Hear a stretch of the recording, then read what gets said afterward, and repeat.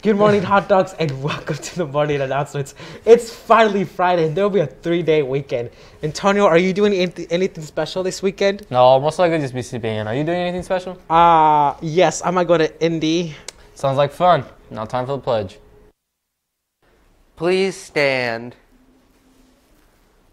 I pledge allegiance to the flag of the United States of America and to the republic for which it stands, one nation, under God, indivisible, with liberty and justice for all.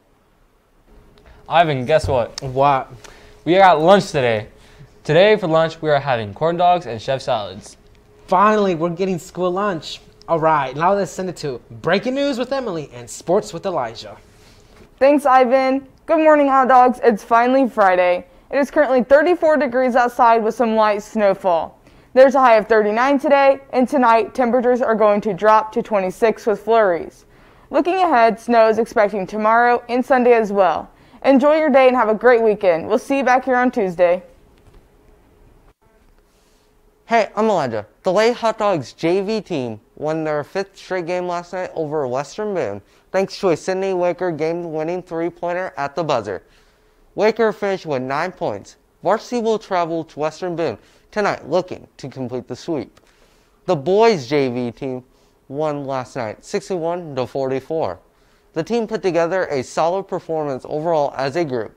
They got off to a slow start on the defensive side of the ball, but Eli Oldham's early shooting carried them through a 12-12 tie at the end of the first quarter.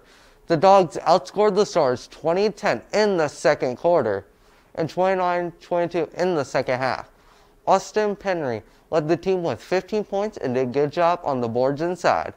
Chris Russell and Eli Oldham chirped in 14 each, and Kai Kirby had 13. The team will play again on Saturday night at Rossville. Last night, the Hot Dog Swimmers had conference preliminaries. They qualified 22 swimmers for Saturday's conference swim meet. Good luck. Good luck to Emma and Erica Pillion tonight, as Emma will wrestle in the 120-pound girls state bracket. Her first match, she'll have Hanover Central, while Erica, who wrestles 98 pounds, will wrestle Jay County. The girls state meet will be at Hamilton Heights. So if you see them, make sure to wish them good luck. That's it for sports. See you guys on Tuesday. There will be a crash meeting on the 21st after school in Collaboration Room 1. All members are invited to attend. If you would like to be a part of Crash, this is your opportunity to be a part of it. The benefits of joining Crash are community service opportunities, networking, helping others including yourself, hands-on leadership experience, earning the crash course for graduation, first-hand knowledge of upcoming events and opportunities such as scholarships, internships, and community events and conferences. Sounds interesting. Join Crash. Seniors, make sure to order your cap and gown. March 12th is approaching fast.